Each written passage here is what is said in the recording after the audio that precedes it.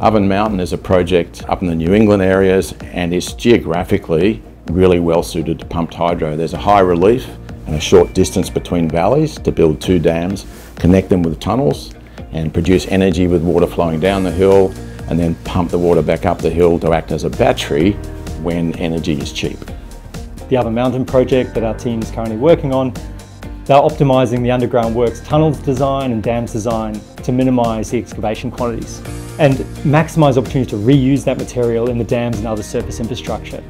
Alinta Energy are the proponents of Oven Mountain pumped hydro. They're engaging widely with the community, including the First Nations community in that New England area, and they are also providing opportunities particularly for local businesses and jobs to support the project.